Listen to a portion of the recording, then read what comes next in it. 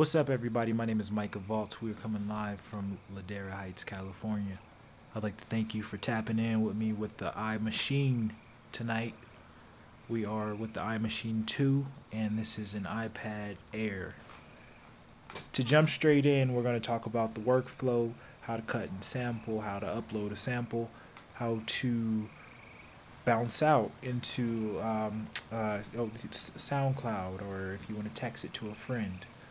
We will figure out how to do all those things tonight.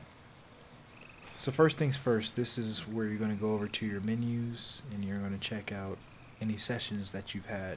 We are working out of the workflow of COVIDi, which is a beat that's on my channel as well. So we're gonna work through the basics, and we're gonna start by cutting a sample. So to cut a sample, you can hit the little search bar, the little search icon. You can go to the music that is on your iPad. You'll go songs, or wherever you have them. And then so for myself, I have sounds along with songs. So let's say we grab something. Let's say we grab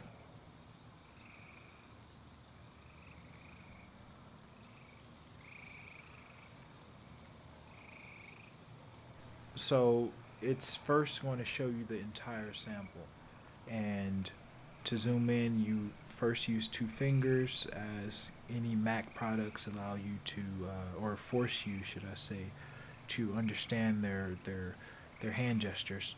And you're going to grab the sample that you would like.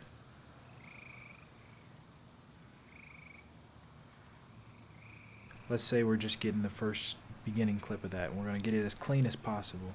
So you want to keep zooming in.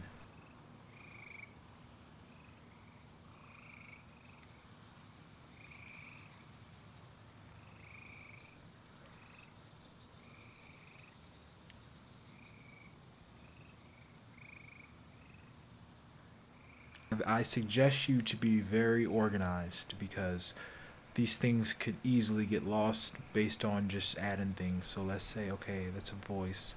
So we'll go down to the V vocals. Okay, you'll name it whatever you want to name it. Save, and then you can continue to pull out samples from the actual track, or you'd have to go back and do the same process again. So I suggest getting all your samples out now and just skimming through it. So now that's how you upload and cut a sample.